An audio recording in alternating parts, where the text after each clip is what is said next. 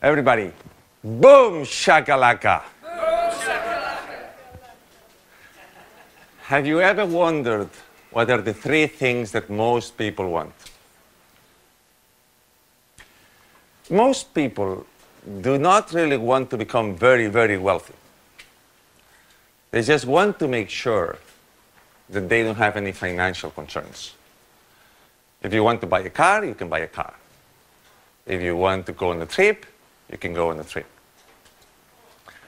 Second one, most people would love to wake up in the morning excited about the day they're going to spend. And three, most people would like to mix with people who are a bit and creatively productive. For over 20 years, I was in the corporate ladder.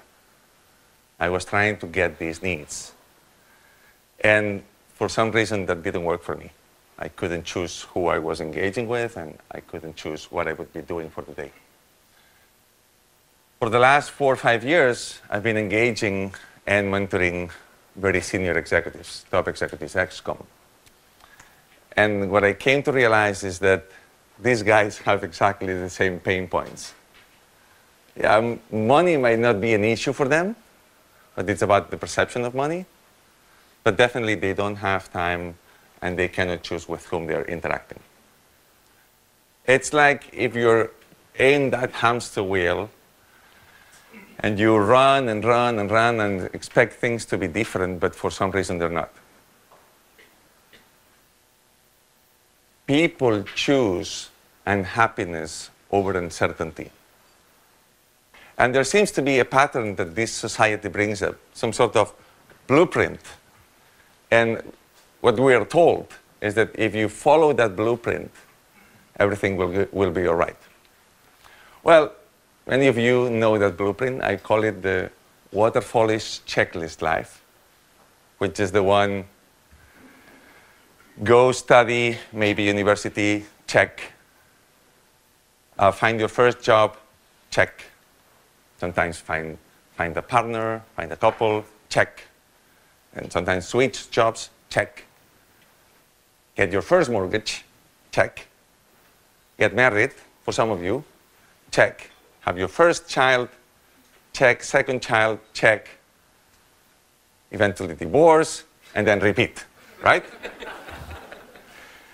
So what's really going on there is, by the end of our days, we wonder if we are spending the life, or if we have spent the life the way we wanted. How many of you have heard about Bronnie Ware and her work on the 5 regrets of the dying? Anybody? Some of you. There's a wonderful woman who is a palliative care nurse who spent, I don't know, 15, 20 years in Australia meeting lots of people and looking after those people that were, some of them days before, sometimes weeks before moving on. And she wrote an excellent book that's great for looking at it from perspective, that talks about the 5 most common regrets that people were mentioning. And the first one, by far, was, I wish I had the courage to live the life true to myself, not the one others expected from me. So, how do we live the life true to ourselves? Anybody really feels I'm really living the life true to myself? Some of you, that's good. That's good. Majority, not yet. So what can we do about that? So these are the 4 times when we change. How do we change? How do we move from where we are to living a more committed life or more fruitful life? These are the 4 times when we change. We change when we hurt enough that we have to. We change when we see enough that we are inspired to. We change when we learn enough that we want to. And we change when we receive enough that we are able to. Those are the 4 times when we change. So, we are kicking off this wonderful Lean Agile London 2023 conference. Before moving on, big thank you and big clapping to Jose, JP, Ahmad, Monica, George, and the list of organizers.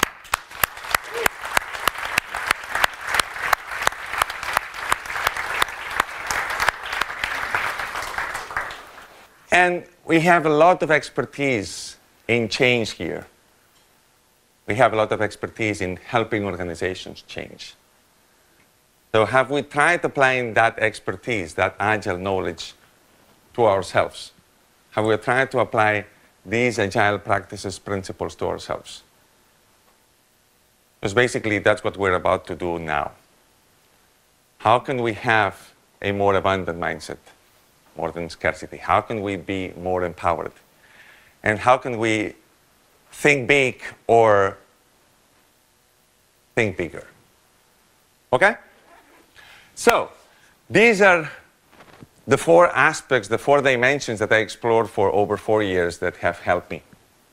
How are we doing, Marcus? All good? Good. Awesome, awesome, awesome. So these are the 4 aspects. First one, and then we'll go one by one. Trick your brain into believing what you want it to believe. Second one, know your worth and own it. Third, increase your perceived value. And fourth, decrease or minimize non-value activities. Are you all with me so far? Yeah? So let's go on the first one. Which one is the first one? Anybody? Trick your brain into believing what you want it to believe. It doesn't work this way. Knock, knock, who's there? Hey, lovely brain, this is me. From now on, please stop believing that I'm worthless. Stop believing that I'm an impostor. Stop believing, and start believing this instead. It doesn't work. For those of you that have tried changing brain patterns and changing how we think about ourselves, that's not easy. Because basically, the brain works as a voting station. And every day, every thought, every action, every emotion, everything that goes through our brain is a vote towards the person that we are becoming. Every day, we are consistently voting towards the person that we are becoming. And guess what? There's lots of studies that talk that on a daily basis, we have over 50,000 thoughts. 50,000. Some of them are not so useful, like did I flush the toilet? Or what am I going to have, what am I going to have for dinner? But some others, that's what we call rumination, are the ones that we go over and over and over. And over time, we believe that. There's no way we can escape from ourselves. So what I did in that case is, how can we get to believe what we wanted to believe? And this is very strongly related to habits. Anyone familiar with habits and the work from James Clear and others? Yes? Some of you. Good, good. Good, John. So this is a technique called habit stacking. And habit stacking has to do with the idea of you have an already existing habit, something that's automatic to you. Habits are much more about automaticity than they are about repetition. So you have this habit automatic, and then you link it to a new habit you want to have. In my case, I wanted to connect every time that I was unlocking my phone, that's over 100 times a day, to having a little nudge, little inkling of the beliefs that I wanted to have. And then I used tools like Anki, which is a space repetition tool. Anybody familiar with Anki? Yeah? Somebody? Then you can have that tool on your phone, and every time you unlock it, it will show whatever you want it to show. You can go for affirmations, you can go for anything. In my case, I just go watch some videos, and then when they talk about something that's remarkable for me, that I want to have more of, I just put it there. And every time I rehearse it, I rehearse it. Okay? So that's on the first one. Second, know your worth and own it. Know your worth and own it. Know your worth and own it. Boom, shakalaka, everybody. So how do I know my worth? Okay, so some of us here are Agile coaches, so we just go to an organization and first thing we do is, hey guys, I mean, there's all these teams. I need to understand how does information connect and how does the value flow. And what do? We do anybody? Value stream mapping? So from Lean, doesn't matter. So we have this value stream mapping. And in that value stream mapping, we try to separate what is value adding for our end customer versus what is non-value adding. Okay. Have we tried applying that to ourselves? I call it the item.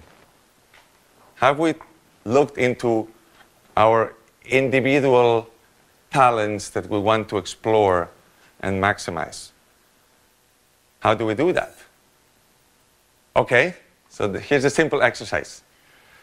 You just lock yourself into a room with a deck of Post-its. If we don't have Post-its, we're not Agile, you know that. So we get the Post-its and we start writing how our day looks like. You can take the last week, the last 2 weeks. But do not write what activities you do. Write what talents, what skill sets you need for those activities. Because activities might be training, good, meeting, good.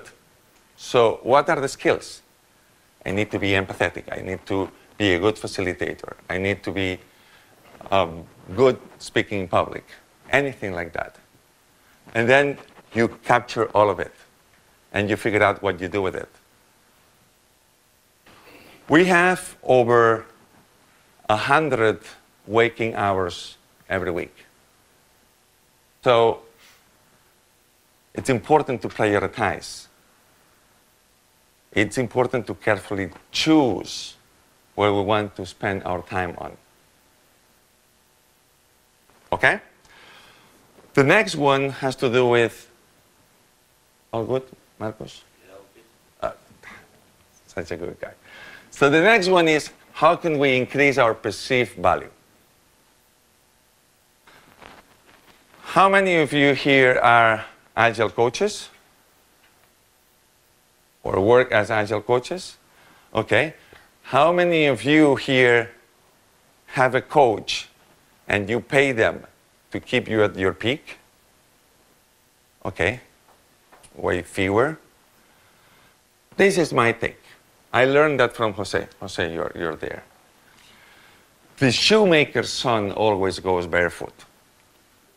So as Agile coaches, we go to an organization and we explain, hey, you want to change. It's about mindset change. And then we need to do all these sort of things. And we are the best ones for that.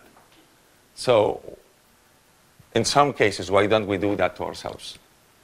And then I recall a conversation I had with Jose. I hope you don't mind me sharing it publicly. Jose was mentoring a known CEO. And that CEO would tell him, look, I'm not the best at everything, but I want to make sure that I get very good people, those who are better than me at all these elements so that I can increase my level. And then I thought, wow, that's a good idea. So I start mimicking that. And now I have public speaking coach for me, personal development coach Dino, startups coach Alberto, financial coach Emin, personal trainer Adrià. So all these coaches are helping me on those aspects that I think I'm good at. They're helping me to get better. We'll look later on the ones that we're not so interested or are less value-adding activities. But on the ones that are value-adding, on the ones that people recognize and I get some money thanks to them, I want to get better at them. And yes, I mean, I can go through lots of trainings and I can do lots of things. But one of them is to consistently have exposure to somebody that knows better than you, that helps you get better at it. If you don't exactly know what are the parts that are more valued versus less valued, let's look at one tool that I've been using over time. Before that, if you surround yourself with people who are better than you, the only thing you can do is improve. So what's this tool? This is called Bloom's taxonomy. Anybody heard of Bloom's taxonomy? Woo, lots of people.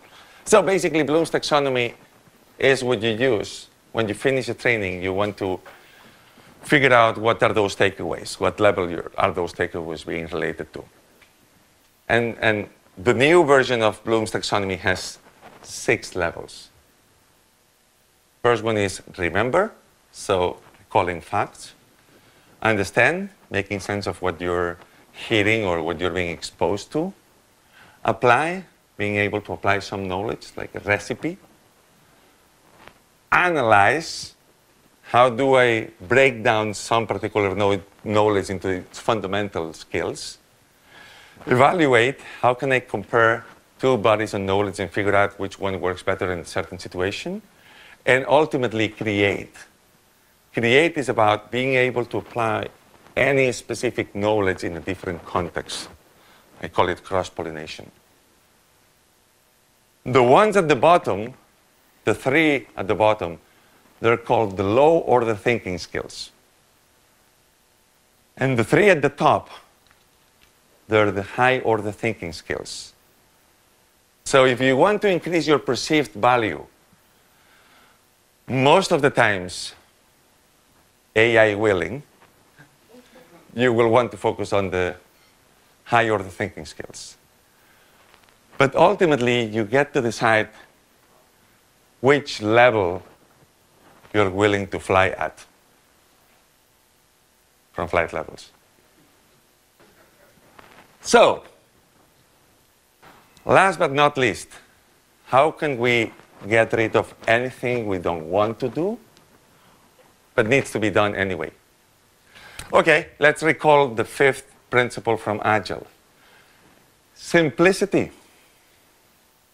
The art of maximizing the amount of work not done by you is essential. Okay, let me make a distinction. The work sometimes needs to be done anyway. It's just a matter of, should I do it myself or should I get it done? And 2 years ago, I had this experience. I was starting as independent. I was having a lot of work. I was having too much on my plate at some point. And you know, have you been in this situation where you just wonder, like, I really shouldn't be doing this? So at that moment, I learned about some platforms, Fiverr, Upwork, etc. And I thought, okay, if I get somebody to do what I don't want to do, I can focus my time, I can prioritize my time into doing more of the value-adding stuff. And I went through this painful process of getting somebody doing a translation from English to Spanish, I don't remember, that I could do myself in a shorter period of time. So I spent more time getting that translated than I would spend doing it myself. And I think that the cost was $20 gosh, that was so hard to pay. I couldn't get it. Like, I'm paying for a cleaning person to come home and then do the cleaning. But when it comes to me doing something and then have somebody doing the same, that was harder for me. So I forced myself into outsourcing every month. Every month I was putting some money aside and then investing. And 1 year later, I just realized, wow, this is one of the biggest changes ever. And then I tried convincing my fellow friends, Jose, JP, and others, like, guys, come to my training, how to outsource like a pro. And it didn't quite work. And one of my mentors, Alberto, told me, you're getting it wrong, Jordi. You're getting it wrong because you're trying to teach people how to fish. And most people just really want the food.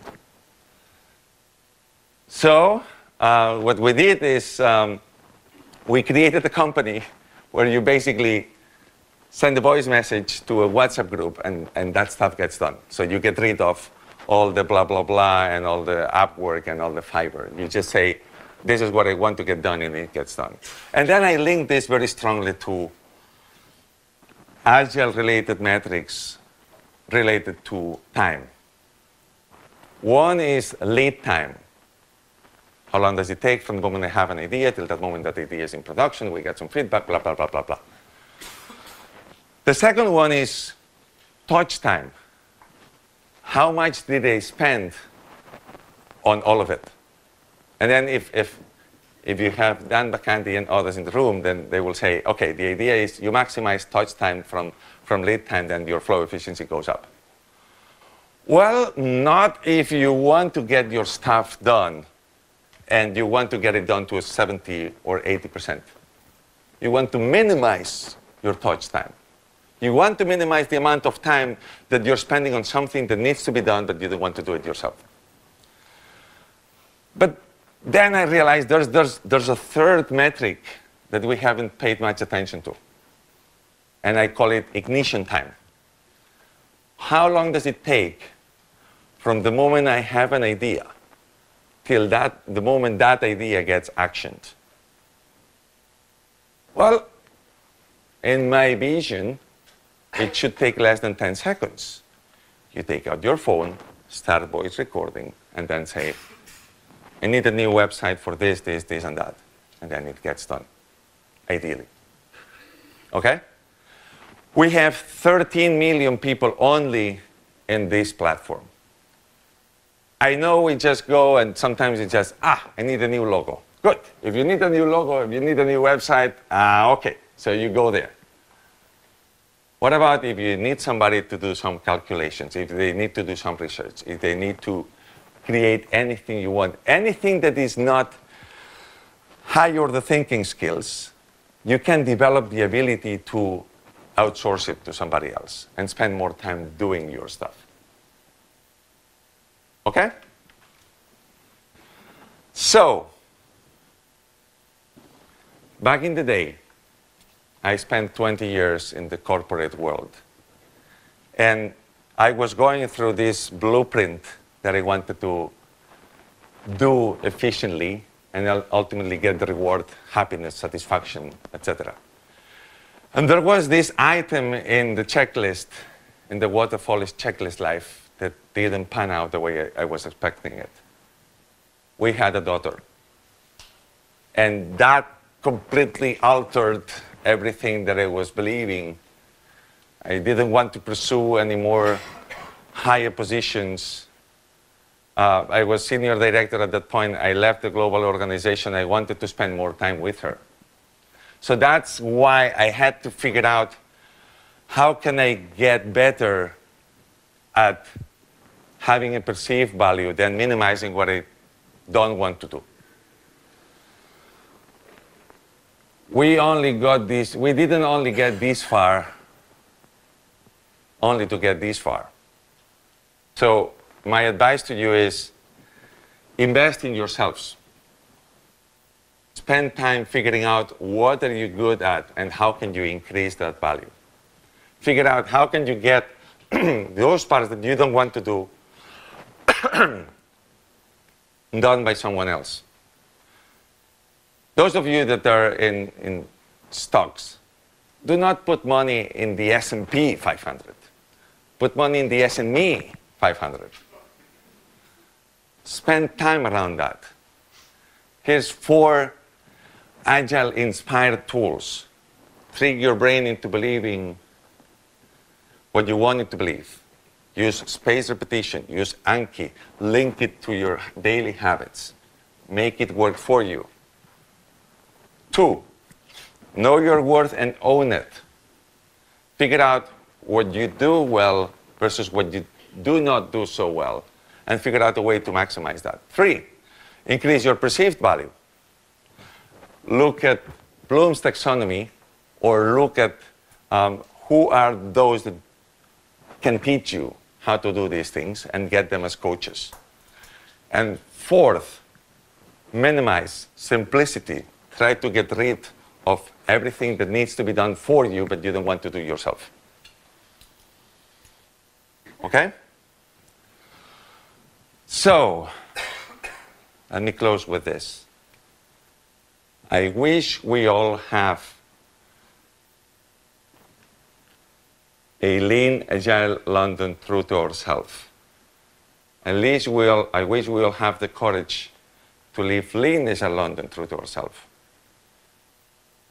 Network, experiment, exchange ideas, figure out what you know and what you can learn even more. Get out of your comfort zone. If you're speaking for the first time, good luck. And above all, unleash your mindset. Boom, shakalaka. Thank you.